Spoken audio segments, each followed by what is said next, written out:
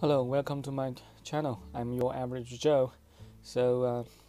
Today I will introduce how to install the Python, the IDE in your Windows 10 or Windows 7. I think they are the same thing. So if this video is useful, then thumb up and share the video and subscribe. Make sure to subscribe to avoid future useful information update. Thank you. Okay. Now for the Windows, now I'm using the Windows 10, but for the Windows 7, I think they are the same mechanism. So install the same software. So for the Windows, after comparison with many kind of Python IDE, and I find that the Winpython is the best solution. This is because the Winpython has already combined or already pre-installed the third-party library like numpy, matplotlab, such kind of third-party lib already combined. There's no need for you to manually install those kind of library. So okay, now I will find the Winpython. Use Google to search the Winpython. This is the open source software, then already hosted on GitHub. So we click. So the Winpython GitHub web page is here. Then you can click. Project Home is on GitHub. Download page on the SourceForge and GitHub and some other web server. Then you choose the best one or the net speed fastest one for you to choose. Okay, so choose a SourceForge. Then we will download. It's depend on your own requirement. You can download any version. You can download old version or new version. It's all depend on your own. For example, we download 3.5 or the latest one. You can download the latest one, but I'm already downloaded not so new because I just worry about if there's any bug not yet fixed. So click this one and download the version you like. Click the download. So I've already downloaded this installation file, so I will not download here, just saving the time. Okay, just click that one, then you will be able to download the Winpython.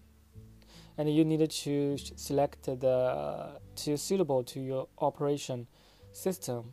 If your operation system Windows is 64 digit 64, then you need to download this one. If your operation system is 32 bit, then you need to download this one. Okay, 32 version suitable to your Windows operation server. Okay, so let's go back to my desk. And here, I already download this Winpython here. The version is 3.5, not very new, but it's enough to be used for the daily work. So after download, you can double click this installation file, and it will unpack the file. This is the one way you can install and next. This is a very easy way. And there's another even more simple way to install this Winpython on your into your Windows operation system. I will show you how to do that. There's no need to install, just extract the installation package into your folder then that's enough. So I agree, then click I agree. Then you can click install. Then very easy, just next. It is installed to your C drive here, documents, and you can select the folder you want to be stored in. Okay, I will not install, I will cancel because I already installed. Now I'll cancel. Yes, there's another way. You just to do that, even good for your system, because there's no any change to your system. You can right click this installation file and use 7-zip.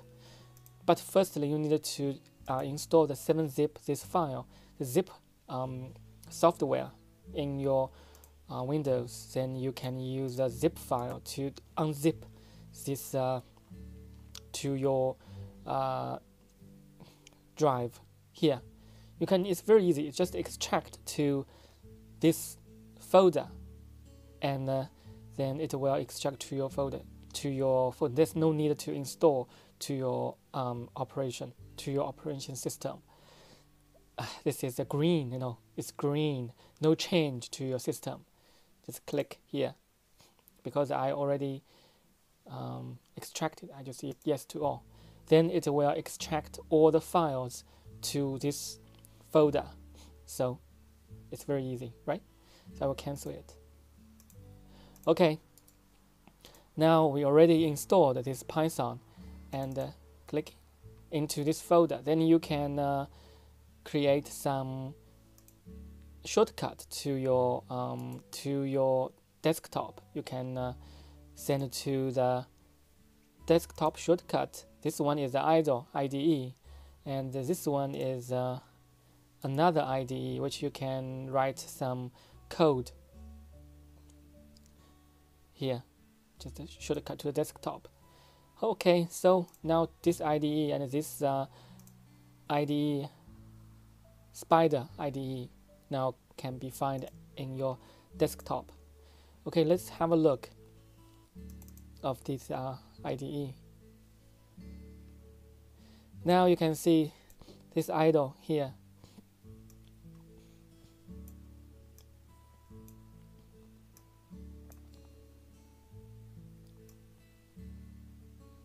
This is interactive IDE. It is easy for you to just do some practice, like import this, right? Import OS, yeah, and do some 8 plus 8 equals 16, right? So 8 times 8. So this is an interactive IDE, and now I will show you this Python's Spider IDE here. This IDE is stronger than this shell, Python shell, interactive shell. You can write some robust code in this Spider IDE, or even some program, some games in this Spider IDE. This is even more professional IDE, and it has like the language grammar checks and some more details, hint for you, some if when you are doing the coding here. So this is after you open this file, then you can see this is temp.py. Then you can write a code like I want to show you how to write a simple program to print out all the even number in within 100. This is small program which is useful for the math to do some math problem. I think using the Python is a good solution to do the math problem. So the solution is print out all the even number within 100. the program will do that.